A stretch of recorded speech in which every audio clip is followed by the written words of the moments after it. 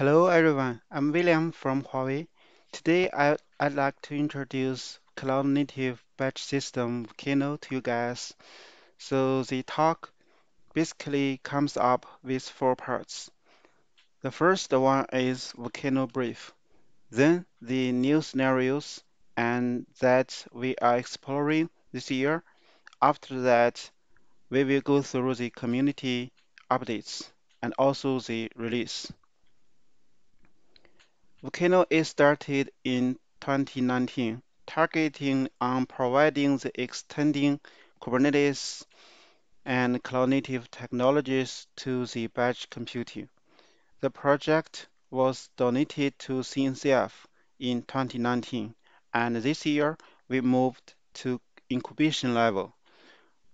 Volcano released a feature version every 3 months.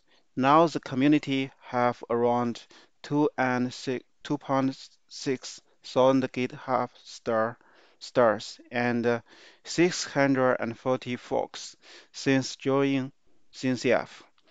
We received over 450 contributors from all over the world. From the graph, we can also see that Volcano engaged deeply with upstream computing frameworks. So far, we have supported almost all of the mainstream computing framework. For the public adoption, we do get a lot of users, especially for people who are running big AI, big data, Genie, transcoding workload on Kubernetes. Here are parts of adopters using Volcano in production environment. Actually, you can see there's very good diversity over the industry. We have adopters from internet companies. Also, there are financial companies, cloud provider, and gene computing related companies. Currently, more than 50 companies adopt Volcano in their production environment. As the figure shows, Volcano is not just a scheduler.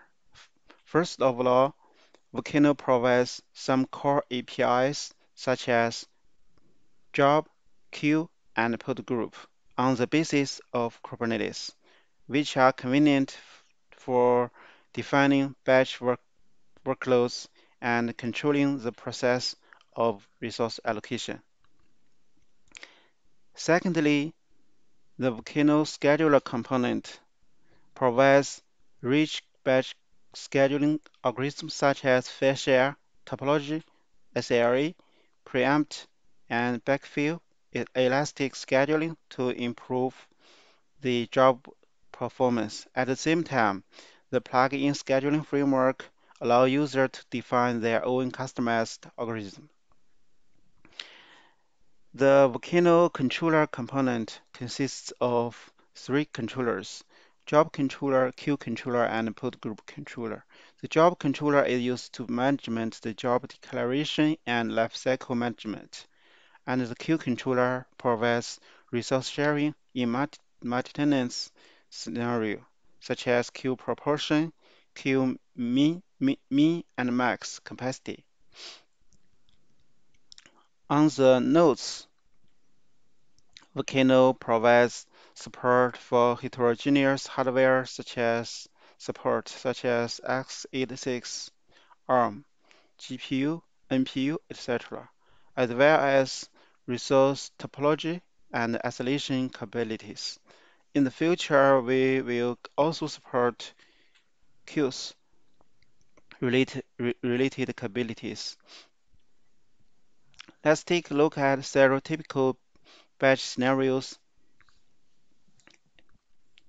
explored by Volcano community this year. The first one I'd like to introduce is the Internet audio and video transcoding scenario. Now with a large number of videos generated, how can we efficiently and accurately perform cloud transcoding and processing to adapt to multiple terminal display needs? and to deal with complex network conditions is the top priority of video industry developers. The basic process of video transcoding is to divide a large video file into many small video files, and then perform parallel transcoding through many small tasks, and then merge them into a complete video file after transcoding. In this process, three aspects of transcoding speed, video code rate, and video quality must be guaranteed at the same time. Mass video transcoding has very high requirements on the throughput of the system. At the same time, it consumes considerable computing power and is also very cost sensitive. In response to this demand, we have done two things. First, through the optimization of Volcano and Kubernetes, the throughput of scheduler is increased to meet the parallel processing of massive video transcoding tasks. Second, in order to reduce user costs, we collocate online business and offline workloads together in a cluster, and at the same time, oversold some unused resources to improve the utilization of the cluster and, and achieved good results. The second scenario I want to introduce is about AI for science. In the past, new drug research and development had the characteristics of long research cycle, high cost, and low successful rate. As a whole direction in the field of drug research and development, AI has been applied to all stages of drug research and development. In recent years, more and more AI drug companies have emerged, and we have also investigated some of the use cases. As shown on the left, this is an AI drug discovery and design platform, and multiple dependent job from a workflow. The previous job ends, and the scientist analyze the results and then trigger the next job. A job runs for several days and consumes a lot of computing power. When the business reach its peak, it even breaks the upper limit of the resource capacity of a single region and is very sensitive to cost. In these scenarios, the cross-region scheduling capability provided by the cognitive technology ensures the capacity demands during the peak business hours. Secondly, for the cost requirements, the basic solution is to use the cognitive platform to provide unified management of multiple computing power and even spot instance to reduce the cost. In addition, the drug companies can also use the container technology to solve the problem of version completion and environment consistency. The third scenario is the traditional HPC. The traditional HPC software ecosystem is not so friendly. The main software such as Slurm, PBS, and HTC Conda are all GPL licensed. On the other hand, the cognitive ecosystem is very friendly, but the batch capability has many shortcomings, many mainly in job management and batch scheduling strategy. In response to this situation, CNCF and Kubernetes established batch work group to define the general batch API for for batch. In addition, Volcano is a batch computing project of CNCF. It provides a very rich scheduling strategy and job management capabilities, helping the traditional HPC users to gradually migrate their business to the cloud-native environment. In addition to the above three typical scenarios, we also received some other new scenarios this year, such as autonomous driving scenarios and IoT scenarios. We will not introduce them one by one today. Next, I will briefly introduce several typical features of Volcano.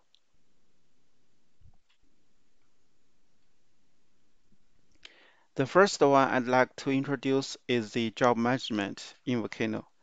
As you know, the job of Kubernetes can describe one kind of pod in a job, but for most batch workload, their job involves multiple types of pod. Take TensorFlow job, for example. It has PS pod for parameter server and has work type of pod executing training tasks. And there are also chief pod for management and even the evaluator pod for cross validation. So the computing framework in different domains are trying to run better on Kubernetes. They developed their operators such as TF operator, Spark operator, Flink operator, MPI operator. Users have to deploy different kinds of operators in their environment to support different framework. It's complex for users to maintain all these operators. People are actually looking for a deeper integration and better support for this computing framework.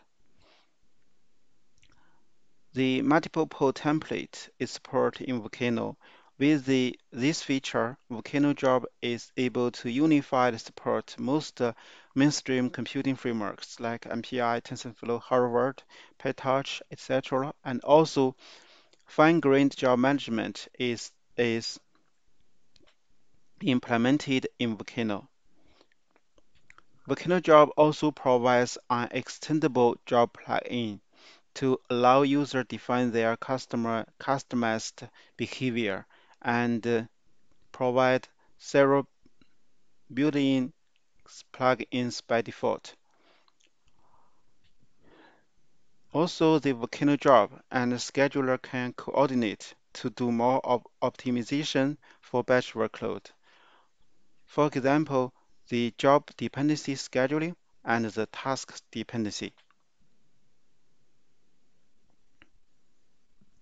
Next, let's go to the resource management. We We add queue in Volcano for resource planning and sharing. The queue is a cluster scoped concept. It is decoupled with namespace. The queue, the queue is mainly used to share resource between multiple tenants. For example, one queue can map to a group in company, and also you can match a specified kind of resource like GPU for this queue in the cluster. And also user is allowed to configure different policy for different queue. It's very useful.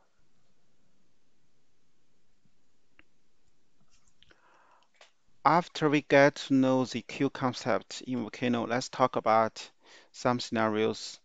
The first scenario is if you have two teams, how to share resource between them with queue. Here is an example. There are two queue, Q1 and Q2, which are mapping to your two teams, and their weight is 2 to 1. There are 6 CPUs in cluster, and there are 6 pod in Q1. Q2 is empty, so the pods in Q1 can borrow resources from Q2 and all pods get running. And then we submit a job to Q2.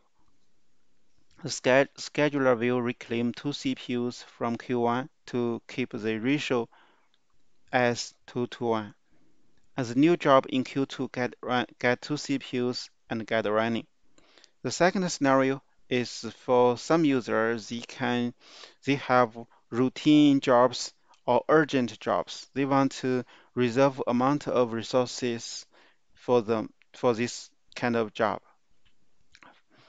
For this case, user can configure the guarantee resources to make a reservation in Volcano.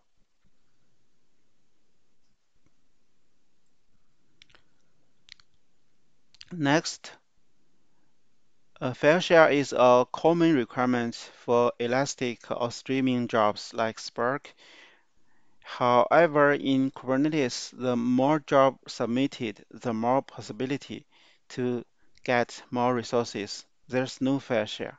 Volcano provides the file share between jobs and namespaces.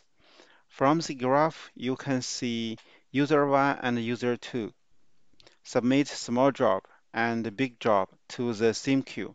The small job might get starving without fair share scheduling, and Volcano ensures big job and small job get the resources fairly with DRF algorithm. And also we add the namespace fair share in Volcano. As the graph shows, although the namespace 3 submit more jobs, let's say job 4 and job 5, than namespace 2, but they get the same resources individually. As we mentioned in the first section, there's there's not enough scheduling policy in Kubernetes for batch workload. We have been spending a lot of time to fill these gaps. Here are parts of the scheduling policies provided in Volcano. I will present I will present some of them.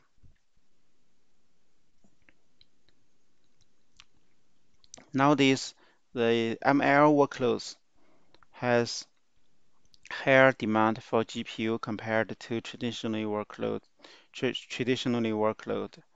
GPU is a precious resource. How to improve the GPU utilization is a hot topic and have great value for users. Elast Elastic training can dynamically adjust the number of instances involved in the training, greatly improve the utilization of GPU resources, especially on the public cloud. It can work with spot instance to get a lower cost and improve the training efficiency. First, let's see what Elastic job is like. The left figure shows a Volcano job. The mean available infers to the job has 5 pods at least, and replicas refers to the job has 10 pods at most. The job gets running while 5 pods get allocated, and then the job will extend more pods if there's more free GPU resources. Here is a scenario. As you know, the inference service always has a lower GPU utilization compared to the training workload. As people tend to collocate the inference services with elastic training workload in one cluster to improve the utilization. The right figure shows an example. The inference job 2 with high priority preempt elastic pod from the training job 1 to ensure the SLE. Whenever there's free resources available, the job 1 will extend more pods to accelerate its training.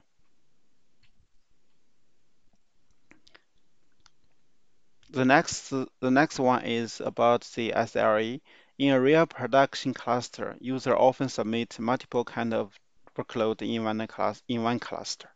For example, the small job and the big job.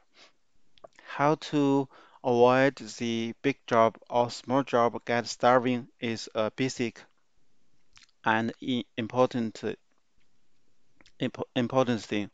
The left figure shows an example. At the moment of T1, user submit a big job 1 with gun and small job 2.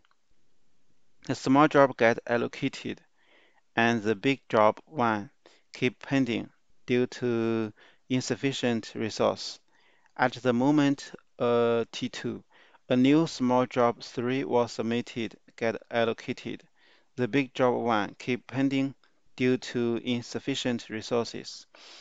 With the time goes on, the big job will get starving if the released resources always cannot satisfy its gun, and user submits small job continuously.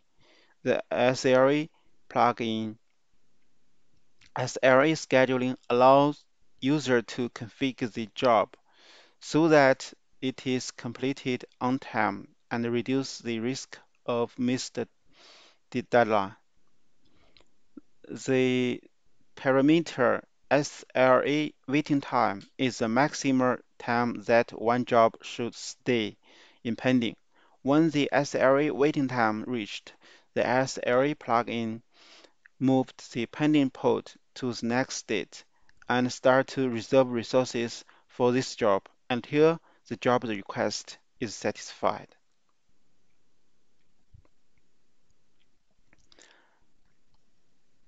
Spark is started to provide support for Kubernetes from 2.3 version in 2017, and later Spark Operator provided another way to help user to run Spark on Kubernetes as well. However, in a long time, Spark on Kubernetes lacks of batch scheduling abilities. Late last year, we started to work with Spark contributors to support customized batch scheduler for Spark on Kubernetes. Spark with Volcano provides the batch scheduling abilities like job priority queue, fair share, resource reservation, etc. Now the feature is ready in Spark 3.3 version.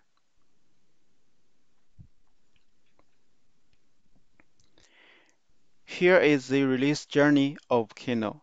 At the very early age, we developed a set of scheduling policies to support batch workload, and then integrate with ecosystems such as Kubeflow, Spark Operator, Flink Operator, Argo, etc. Later, we found that there are a lot of gaps in the job management, so we spent quite a lot of time to enhance the job management to deeply support upstream computing framework.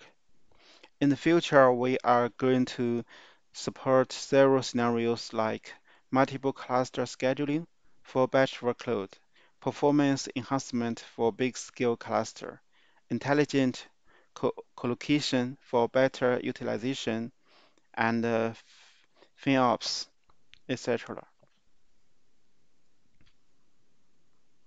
Here are some resources of Volcano. You are welcome to join our community and give us your feedback. Thank you for attending this topic. That's all for me. Thank you.